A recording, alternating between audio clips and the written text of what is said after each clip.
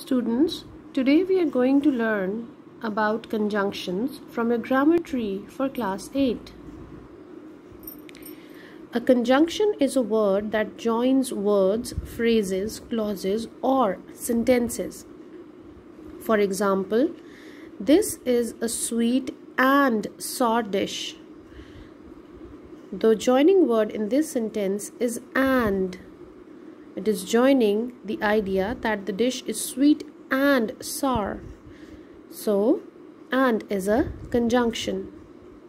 The next example says, she couldn't take my photos because she forgot to bring her camera. Here, the joining word for two sentences is because. The because is a conjunction. On page number 70 of your books, types of conjunctions are explained in the form of a flowchart. There are two types of conjunctions, coordinating conjunctions and subordinating conjunctions.